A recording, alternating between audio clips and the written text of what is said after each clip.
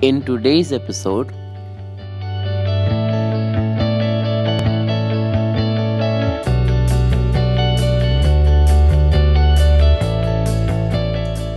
Hi, hello, namaskar, namaste, salam alaikum, shishikal to everyone. Welcome to another episode of Rahul's Aquatic Vlogs. So guys, if you haven't subscribed to my channel, don't forget to hit the subscribe button. And so let me start with the topic today. Actually, you know what? Few days ago I got a call from one of my friend hobbyists, and he wanted me to transfer his stingray. He was selling it off, वो बेच दे रहा था उसका stingray. And for your information, जो stingray like he was selling, that is Galaxy stingray. So how am I transferring the stingray to a packet?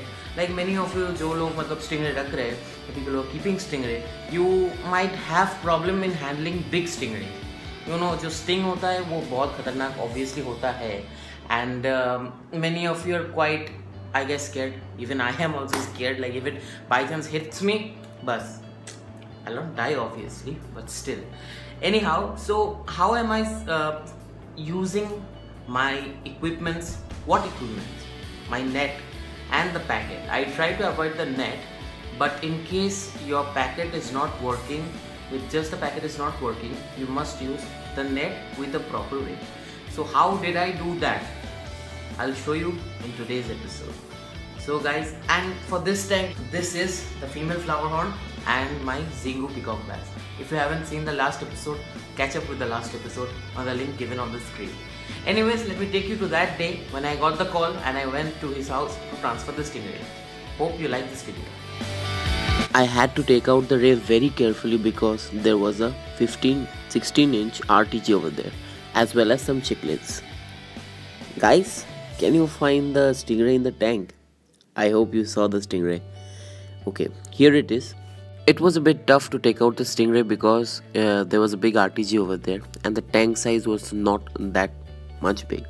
Actually, the tank size helped me, but the RTG was making me a bit, scaring me a bit, because by chance if something had happened and it jumped out of the tank, it would have been a problem.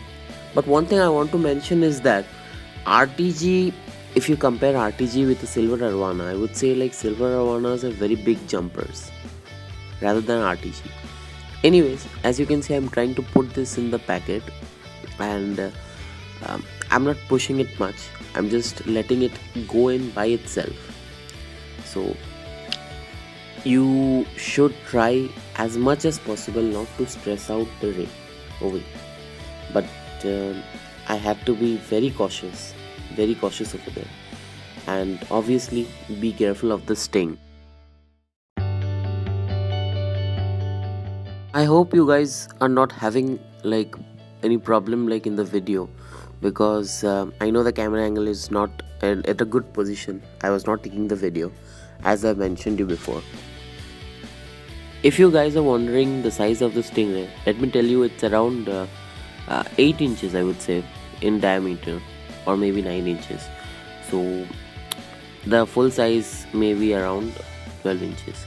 Anyhow, when I couldn't get the ray on the packet, I had to use my net, and as you can see, the RTG was moving here and there, and I had to be very careful so that it doesn't freak out the RTG. I didn't push much. I wanted the ray to get in, and now you see the ray got in very easily. But I didn't rush. The ray went out of the net again, but I wanted it to go in to the net again. So I was very patient, and guys, you need to be very patient at this process. You can't rush into it. If the sting gets caught up in the net, you will be having very big problem. So anyways, the ray went in, and the next step was a very big step.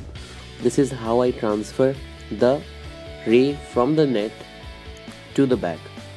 So one thing you have to be very careful is that when you're transferring it, put the plastic bag inside the put the net inside the plastic bag to some extent, as you will see, like that, and just try to point the ray towards the plastic bag. Like the face of the ray should be towards the plastic bag, so you can easily slide it down through the net to the plastic bag. As you can see, I was just waiting for the ray to turn around, as his tail was behind. You shouldn't put it like this. You should wait like I'm waiting in the video, and I was trying to the ray to move about. So as it moved, and I just slid it down, and it went down into the plastic bag very smoothly. It was a good transfer. And guys, you need to reduce the water inside the bag. Guys, I couldn't get much of that footage of there. So jitna video aaya, I hope it will help you guys. As because I was handling the fish and there was no one to handle the camera. So as much it was possible for me, I have shown you in the video. So I hope it has helped you. I hope you like this episode. And one thing is that, as you know, like I'm having issues with my phone, so that is why I'm not able to make good videos.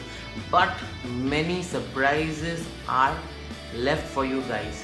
So stay tuned with Rahul's Aquatic Vlogs, and don't forget to hit that subscribe button over there and hit the bell icon in the screen, so that you get instant notification when I upload a video. And don't forget to follow me in Facebook. Take care, tada, see you in my next episode. Bye bye. More videos are coming ahead. Stay tuned with Rahul's Aquatic Vlogs.